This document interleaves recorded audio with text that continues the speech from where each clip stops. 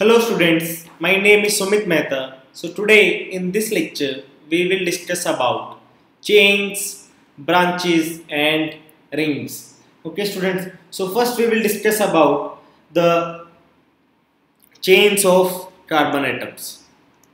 Chains of carbon atoms.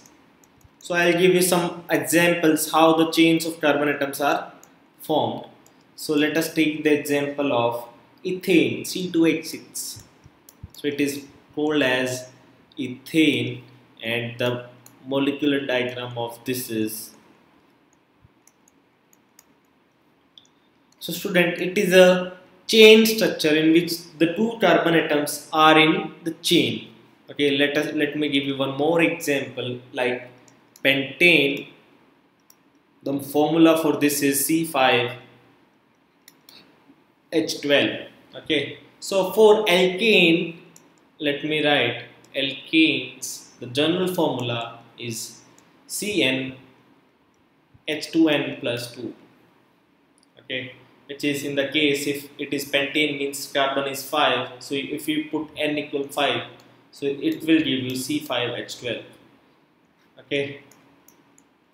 So here are 5 carbon atoms that are arranged in chains. Okay.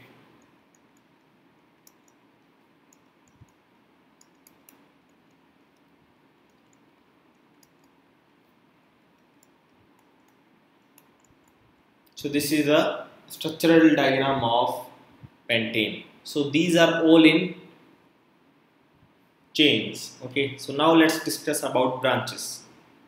So students, now we will see that the various branches. So as you know, the formula for butane is C4H10. So this can be drawn like this only, this also. Okay, means C4 carbon atoms are arranged in a chain, but there can also be a structure which is like this. So there should be 4 bonds of carbon that should be completed. Okay. So these 3, 4, 3, 7 and 3, 10. So it is also C4H10. And the name of these two are called as structural isomers. Means having same formula but different structure. Okay. So these are all in branches. Okay, so this is the one example of branches, students. Okay, so now we will discuss about the next is the ring structure. Okay, so student, the ring structure is, let me discuss the very famous example of benzene. It is C6H6 benzene. Okay, so how I am arranging all the 6 carbon atoms. So there are alternate single and double bonds in the carbon. Okay, so already there are 3 bonds. So to complete the octet, so it make a form bond with 1 hydrogen atom. So it is C6H6, which forms a ring-like structure. Okay, so it is benzene in which there is alternate single and double bond is there. Okay, so all these carbon compounds which contains carbon and hydrogen, all the carbon compounds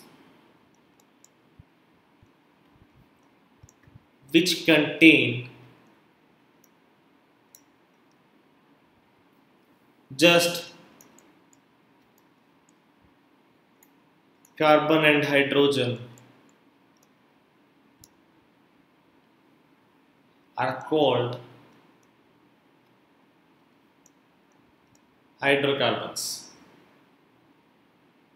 Okay student, so if anybody asks you that what is hydrocarbons, so that then you will write this definition. And as I have told you that alkane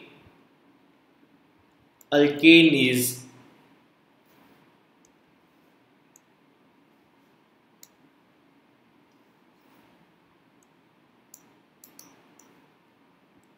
are those hydrocarbons which have in formula CnH2n plus 2.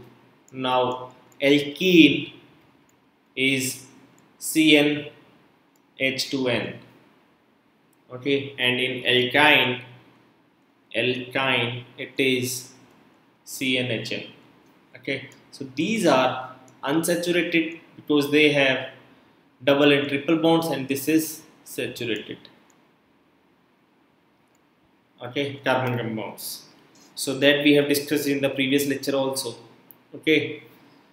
So now I hope that you are pretty clear about what we have discussed so far in this lecture, and if you have still any doubt or any question based on this, then please students do comment in the comment section. In the next lecture we will discuss about homologous series, okay. So stay tuned for the next lecture on homologous series.